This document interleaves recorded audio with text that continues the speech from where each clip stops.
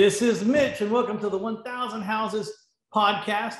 I have John Jackson here. We've been friends for a long time, heading down to the ranch. We've met at places all over the country.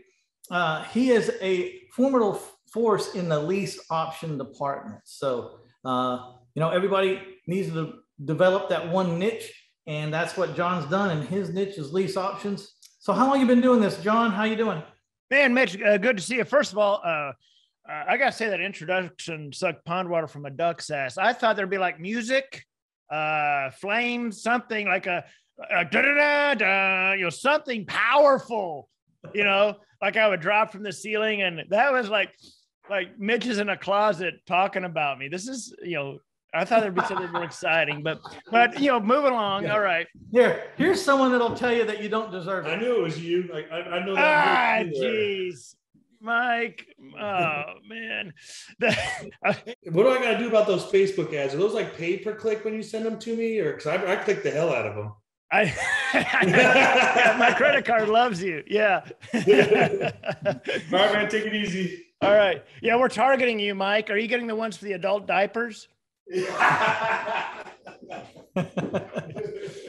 All right, so confetti and balloons all aside, this is going to be a great podcast. So I've been doing adult diapers, lease options, and Mike. So I've been doing lease options for 19 years. This is, I think, the 19th year this would be the 19th year I've done lease options. And the reason I really focused on lease options to begin with is because it didn't involve any capital, no money, no risk. I didn't have to fix a house or anything like that. I was simply locking up a nice property with a contract, and then assigning that contract. So it didn't involve any money or risk or estimating repairs or anything like that. So I've been doing it for 19 years. And there's a saying, the riches is in the niches. In your case, your main your main niche is in owner finance, buying the inexpensive houses, then turn around owner financing. That's your niche.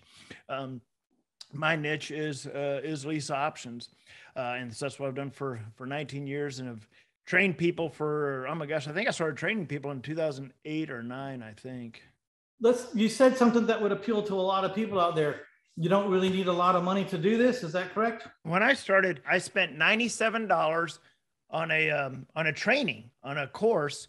It was the most basic course you could ever imagine. The website, I think, is still there. It's and you're going to think I'm joking. It's nakedinvestor.com.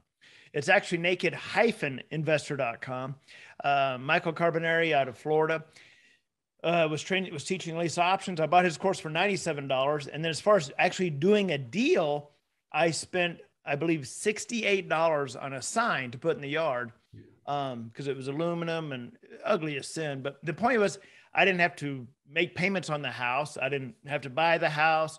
I wasn't fixing up the house, doing any repairs or anything. I was simply putting the lease option together, tying up the contract, put my sign in the yard, and someone drove by and said, oh my God, I want that house. So you're dealing in pretty houses, which a lot of people are under the impression that when you start out in the business, you've got a wholesaler, you have to deal with ugly houses. So how does it work? How are you able to go in and get pretty houses with no money?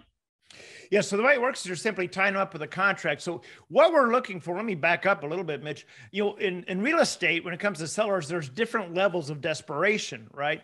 It starts off with for sale by owner, then for rent by owner, MLS, houses that are for lease.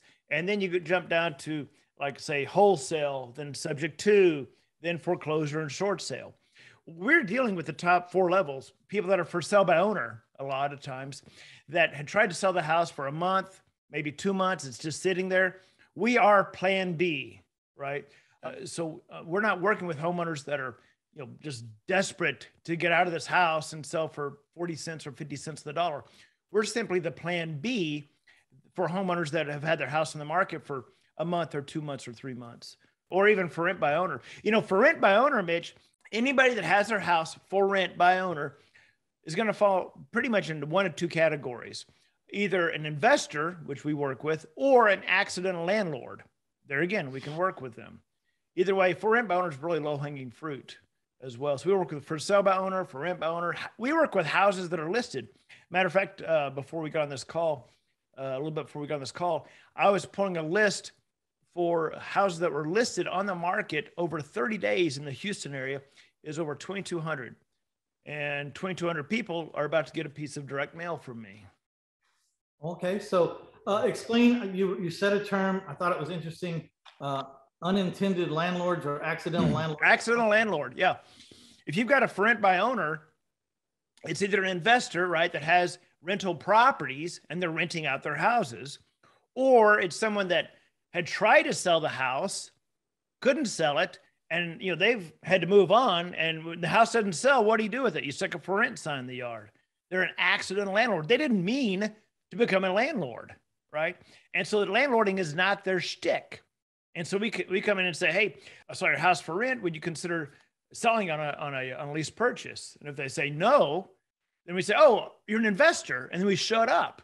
And then if they say, yeah, I'm an investor. Great. Are you buying more houses? Because I get houses all the time that you may be interested in. And I'm really pressuring them to see where they are.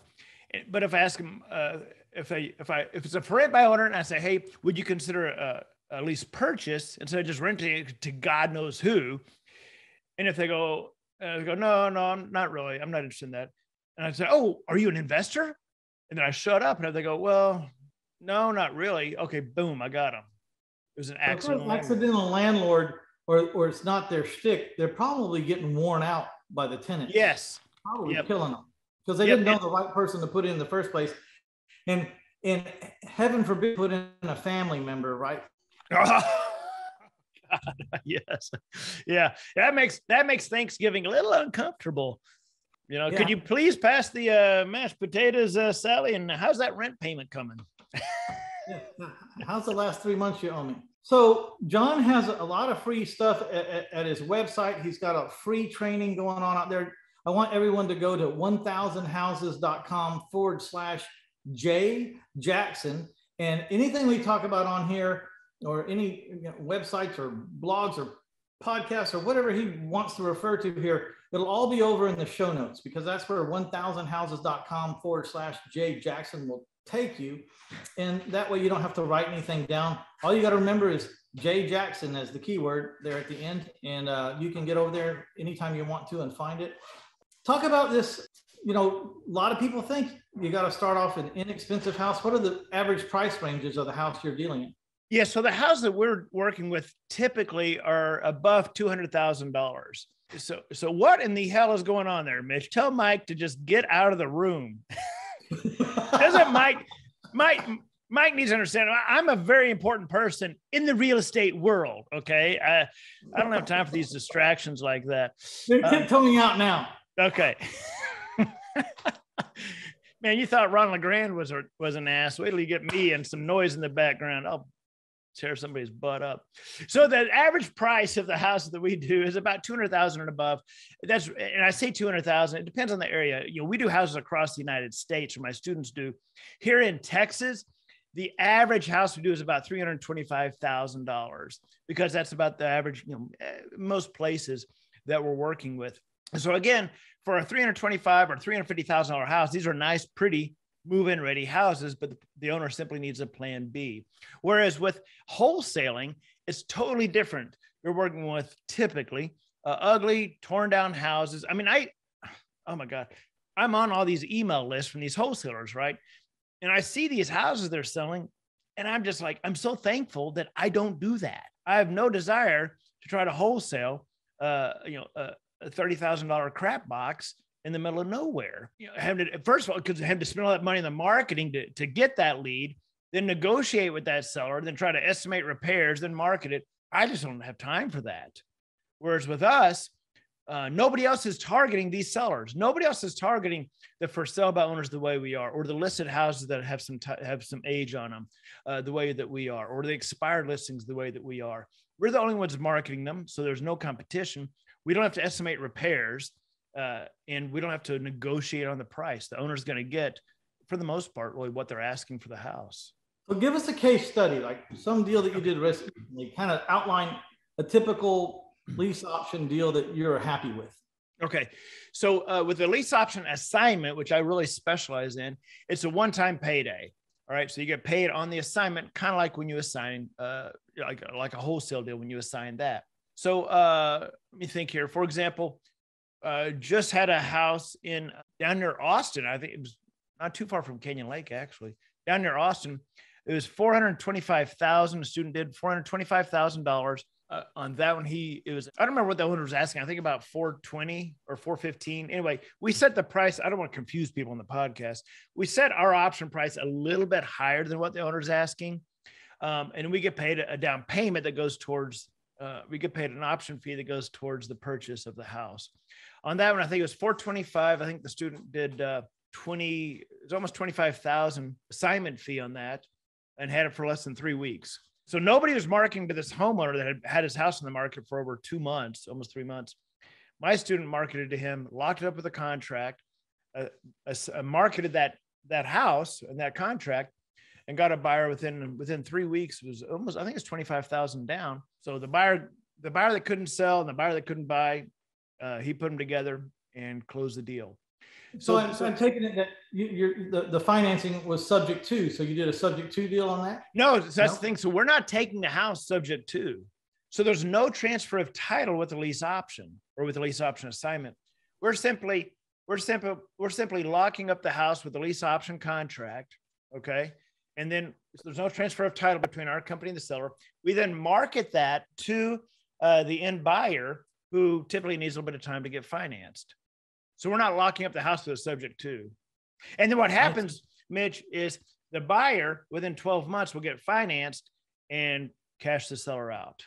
So you get paid to assign the lease to someone, and then they move in and they're exercising the lease, but they got so much time to refi and get everybody taken care of, or get the owner of the house taken care of.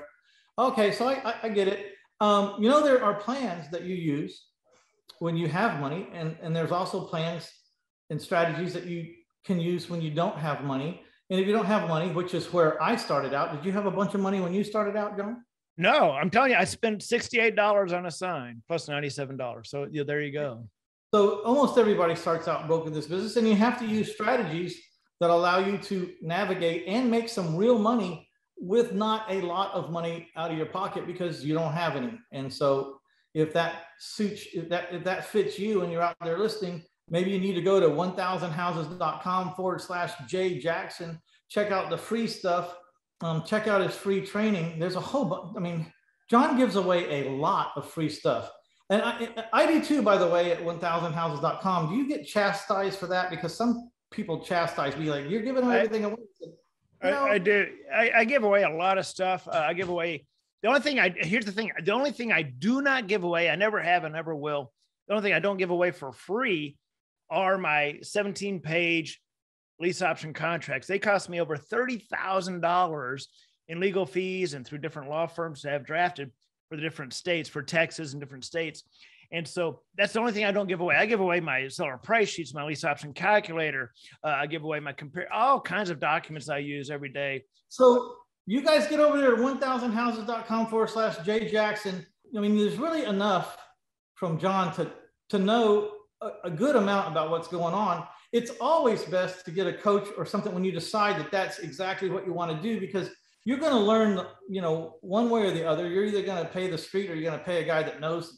You can measure a good coach by what he makes you. You'll never be able to measure the coach by how many deals he kept you from losing, or how many lawsuits he kept you out of, or how that document can save your ass that he spent $30,000 on that you don't have to spend that much money on because someone's already done it. And these documents are live documents half the time, because we go around and we think we have ironclad documents, and then something happens and you go, how do I stop that from happening? So you got to add something to the document. Well, yeah, when you've been in the business as many years as John's been in there, this document's, has gotten less and less and less and less holes in it. So finally we'd like to think we're bulletproof. You know what I mean? So are we ever really bulletproof? You never know, but you never know. You can go a long, long, long ways down the road to avoiding a lot of different things. I know that I spent a ton of money on my contracts, and my contracts with private lenders, my contracts with people that are buying my houses. And what a blessing to have someone who's already been down the road to do that, and not only get the documents, but get some quality time. Probably you have boot camps, or is it all online that you train? Yeah, So we've got the what we call the the home study, where people get we're still old school, Mitch. I still like the physical binder. We ship a physical binder to them with the entire operation manual that they can go through. They get online access to videos that take them step by step by step. They get all my documents, all my contracts, no matter what state they live in. So you get access to absolutely everything. And we even include a certificate to a 3-day boot camp. We typically do two to three 3-day boot camps a year, normally in Texas, just because it's centrally located. And that, as a matter of fact, I'm the only person in the U.S. that offers a 3-day lease option boot camp. I can assure you there's some great music at my boot camp and some inappropriate jokes. So, but it's a lot of fun. We actually do live seller calls there at the boot camp, and where students will bring us their leads, and we'll call the sellers live. Let everybody hear how those conversations go. So it's a lot of fun. It's a lot of fun. Those kinds of events with the live calls are really educational, because you can talk or try to describe but when you hear it going live, and you hear the objections live, and you hear the responses live, and really, isn't that what it's all about? Is learn all the objections that are possible, and then learn the answers to those objections, so that you don't have to you don't sound like you're just repeating, that you actually own the response, and that's how you consummate deals. And it's got to be some repetition, and you won't be the best that you're ever going to be the first day you get on. You're gonna fall down a couple of times, but it's all in the repetition. Mitch, when I talking to sellers, again, one of the great things about the lease options versus wholesaling is the conversation's totally different. With a wholesale deal, which I know you buy a lot of houses from wholesalers, but those wholesalers that get those deals, first of all, they're typically cold calling or texting someone that just happens to have a piece of property that isn't even marketed for sale yet. So the first thing they have to do is overcome the hurdle of tracking down that property owner. Then the next hurdle is getting them on the phone. Then the next hurdle is talking them into at least being interested in selling the property. And once they got that far, I go, okay, great. So you're interested in selling the house finally. All right, now let me beat you down on a price. Right now they got that hurdle overcome. With a lease option, almost everybody we're talking to is already trying to do something with the house, whether it be selling it or renting it. So we don't have all those objections and hurdles to overcome so much. But when it comes to talking to sellers, I teach to be the doctor. Simply be the doctor. When you go to the doctor's office for some reason, and you go sitting, you're sitting in the room there on the table, an exam table. Well, the doctor isn't outside the door going, "Oh my God, I hope he doesn't ask me any tough questions. I hope he's not rude to me." No, he just comes in and says, "Okay, Mitch, what's going on?" And you go, "Well, I got this, blah, blah, blah." And you're telling him where it hurts or what the symptoms are. And he's writing down notes. Got it. And then he will typically write, tear off this piece of paper, hand it to you and say, "Mitch, here's a prescription. Take 2 a day, blah, blah, blah." Now, it's not the doctor's job to make you take that prescription. It's not the doctor's job to make you go to CVS. The doctor's only job is to listen to what's going on and give his recommendation. Here's your prescription. And if we approach sellers like that, it takes off a lot of the anxiety of, "Oh my God, what if they yell at me, or what if I don't say the right thing?" No, you're just listening and having a conversation, saying things like, "So do you still live in the house, or have you already moved out?" "Oh, you moved out? Wow, when did you move out?" "Wow, 3 weeks ago." "Okay, so it's been sitting vacant for 3 weeks. All right, and so is there furniture still there?" "No, it's vacant. Just totally vacant." "Okay, so what are you going to do if the house doesn't sell the next couple of weeks?" "Really?" "Okay." And you're writing, taking notes. And then in my case, typically when I tear off that prescription is for a short-term, full-price lease purchase. Now, it's not my job to make that seller take that prescription. He may not take it at first, but more times than not, if a week or 2 weeks go by and that house still hasn't moved, he's going to call me back and talk to me about that prescription. Say, "Hey, tell me about that prescription." Perfect example, man. Perfect example. What do you say to the guys out there that are new and trying to get into the business, and they're listening to this strategy for the first time, and they've heard a lot of other strategies? I mean, what's your advice to these guys? Anybody starting off in real estate, it's different now than it was when I was starting off, when you were starting off. Craigslist, wasn't even around, I don't think, back then. And so now there's so many strategies and so many, it's the same strategies. It's just that they're more in our face, right? Whether it be YouTube or Facebook or whatever. And so shiny object syndrome is very easy to succumb to. So I would say that the first thing you want to look at is, for starting off, is what are your comfort levels? What's your personality like?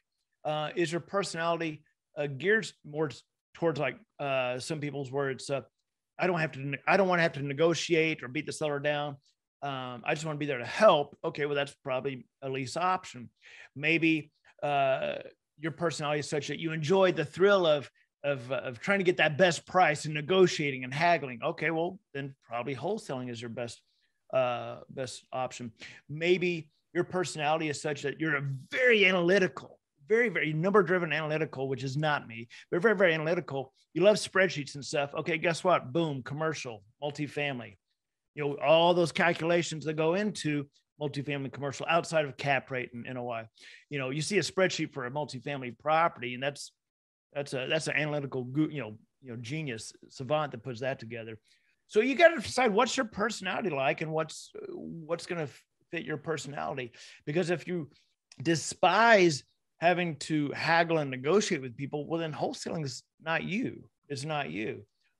If creating a spreadsheet and plugging in numbers and analyzing, doing deep analytics on a 200 unit apartment complex is not your thing, well, then maybe it's just raising capital, or maybe it's lease options, or maybe it's rehab. But find what your personality aligns with, then pursue that. Okay, so tell us about all this free stuff that people can get their hands on. If they go over to 1000houses.com/Jay Jackson, what can they expect to find over there? What kind of free stuff are you handing out? Yeah, so first of all, I've got a free training that's about an hour and 15 minutes long that dives into pretty deep about lease options, about what is a lease option, where do we find the sellers, different ways we market to the sellers, how do we find them, how do we find the buyers, and then, how does it all come together?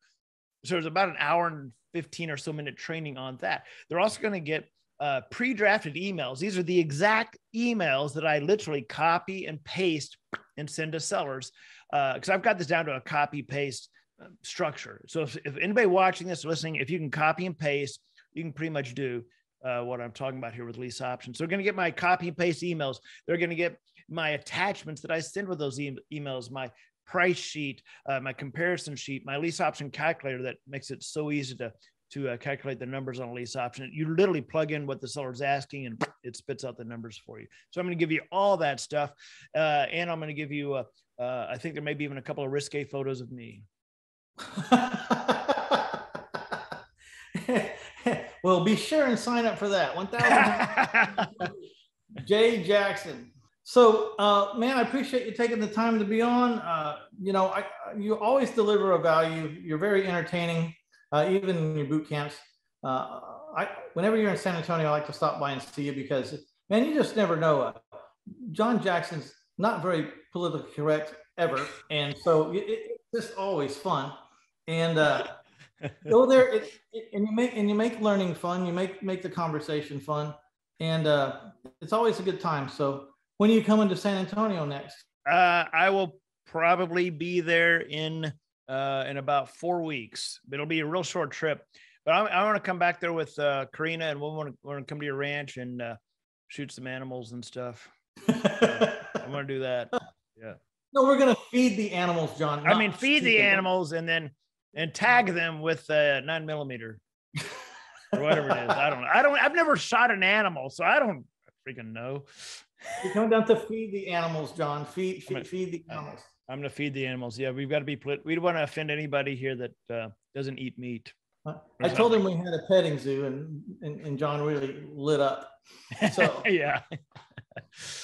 All right, man. This is Mitch Stephen with 1000houses.com podcast. I'd like to thank livecom.com, LIVECOMM.com, for sponsoring this episode. There's a reason why I have 4 days on the market. You can check out livecom.com, watch the videos on the homepage, and see how the last 200 houses I put up for sale lasted about 4 days on the market before I got a contract. So check it out, livecom.com. All right, my friend, we'll talk to you soon. John, thanks for being on.